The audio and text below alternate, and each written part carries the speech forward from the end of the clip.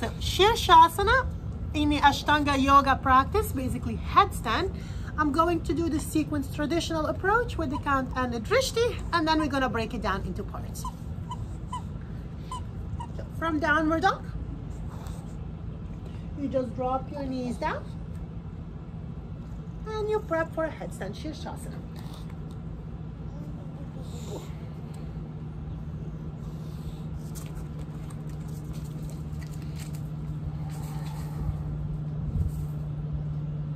Nasara drishti towards the tip of the nose. Ashta, you rise up. 1, 2, 3, 4, 5, 6, 7, 8, 9,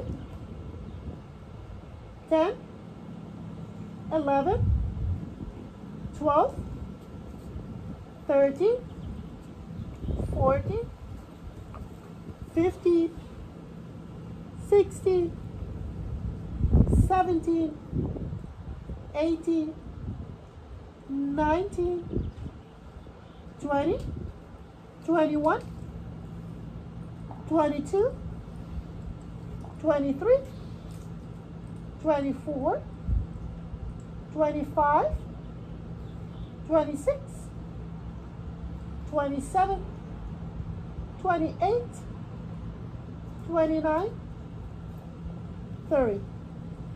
Now exhale, Ardha Sirsasana, halfway down. 1, 2, 3, 4, 5, 6, 7, 8, 9, 10. Desha back up. Now up. 1, 2, 3,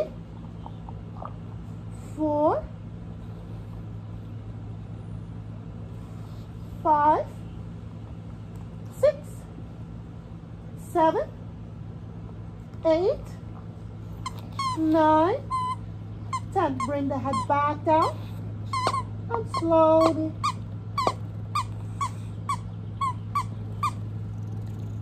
child's pose.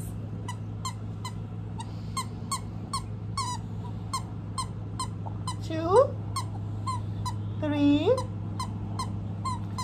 4,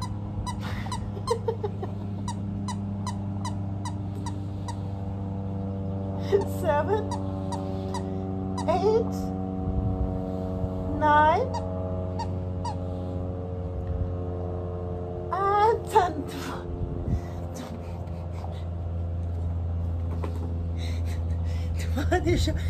You jump back and take your vinyasa before we do the seated meditation.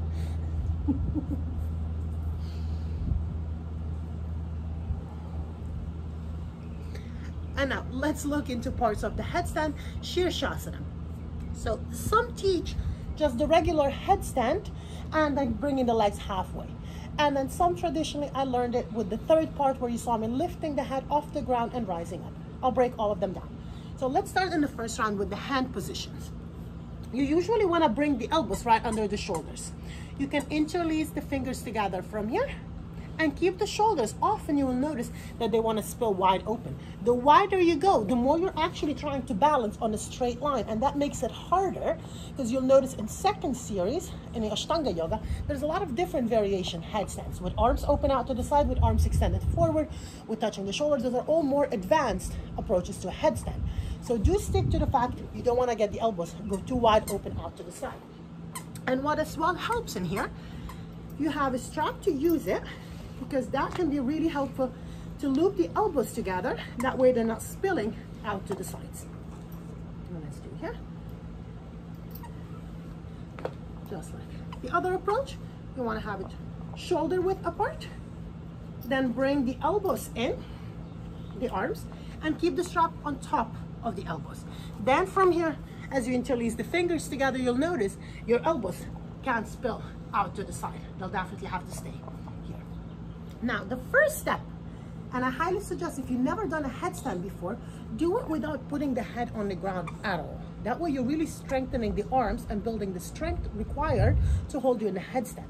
Because there is only about 30% of the weight in your head. 70% of the weight is in your arms. And ideally, what you saw me doing in the final variation, lifting the head off the ground, there is absolutely no weight on your head. So yes, for the beginning, think about it's only 30%, but you're still trying to work, pressing the forearms so much into the ground that you're almost trying to lift the crown of the head off the ground. You almost can slide the little paper under. Come on, I really gotta do this one. Go. So start here with the strap if you need to, especially if you feel like the elbows are spilling out to the side.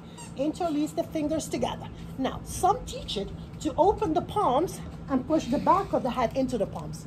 I wouldn't suggest exactly doing that.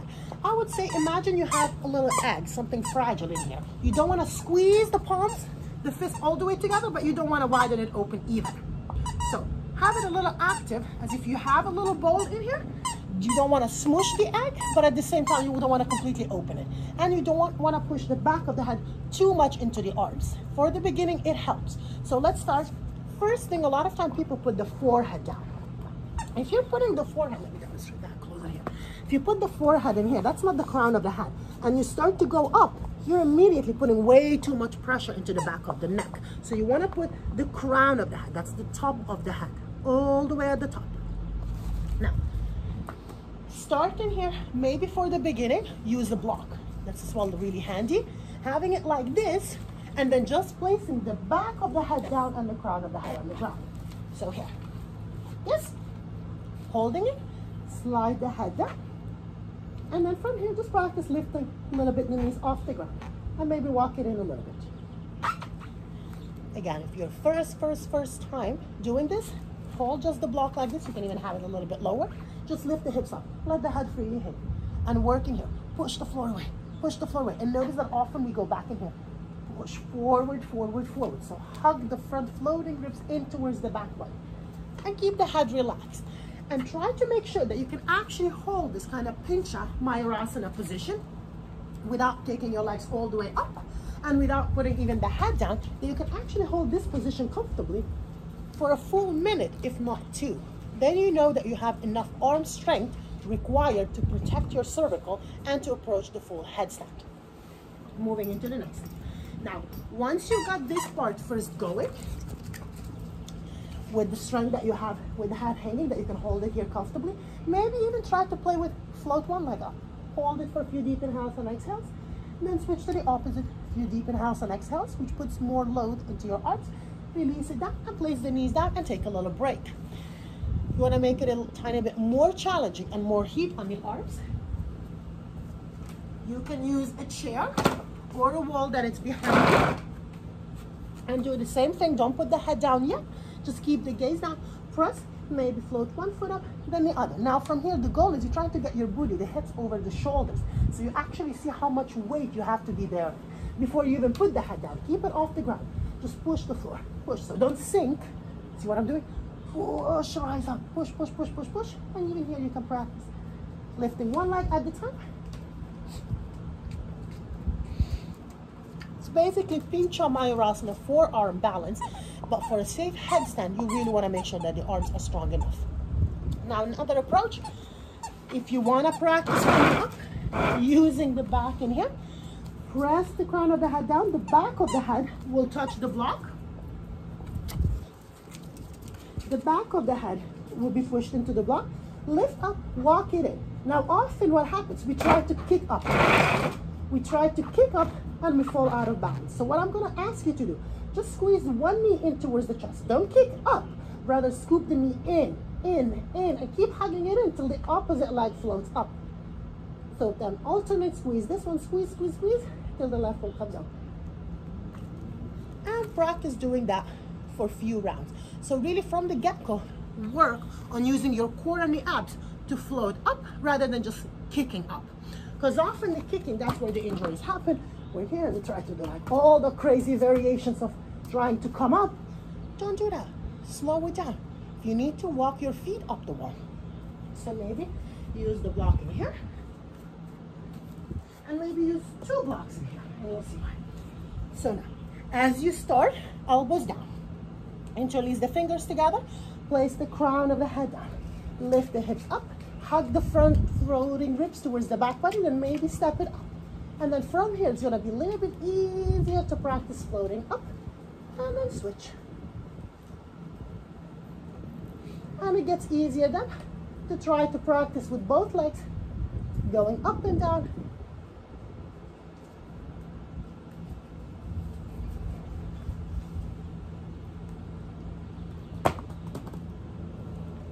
And try a couple of different options in here. Now, if you want to use the wall for that, you would need probably 3 blocks. And you want to stack them like this next to one another. And then 1 more on top in here in order to push the thoracic spine further in. And that usually comes really handy when you interlace the fingers. You place them a tiny bit in towards the hole. You place the crown of the head down. Now, as you start to lift the hips up, the 3rd block will push into the thoracic. I'm going to demonstrate it using only 2, but you would need 3 of them in order to do it properly. So here and here. Now the thing is, I have a stable and a strong headstand, so actually I can do it without using 3. If you're doing it for the first time, be careful. And again, this is not going to work so well. Imagine that you have a wall in here. You want to make sure that you have a wall behind you for safety, and as well so you can firmly push into it in order to rise up. I don't want to move right now, so we'll do it right here. So let's say you have 2 blocks on an angle, or even like this next to the wall, as long as the wall is here, so pushing into it will not move. Interlace the fingers under, place the crown of the head down, lift the hips up, walk it in, walk it in, walk it in, walk it in, walk it in, till you see what's happening, till the back of the thoracic is touching the block. Push into the block. So from here, go back, push into the block, push, push, push into the block so much, and that will allow you to float maybe one leg, then the opposite, and slowly rising all the way up. Again, you can always rest your feet onto the wall. That's another little approach to get into a headstand using the wall. Again, you can walk your feet up the wall, or you can use the wall as a support behind you so you don't go all the way around. And then the final variation that I did, which some teachers don't teach, but it comes really handy once you start practicing 4th and 5th series with a lot of arm balances and work. So from here, once you're in the headstand, you want to float the head off the ground. I don't know how much that was visible with my dog earlier. We'll just do that one right now.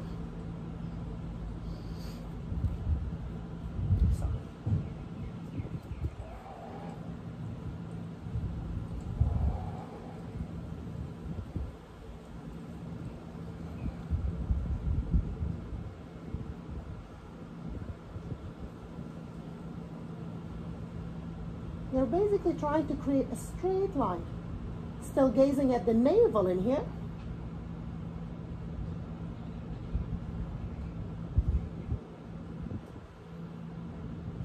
And bring the head back down. And slowly feet, knees, and slowly down into your child's pose before we move on. And that's basically headstand Sirsasana.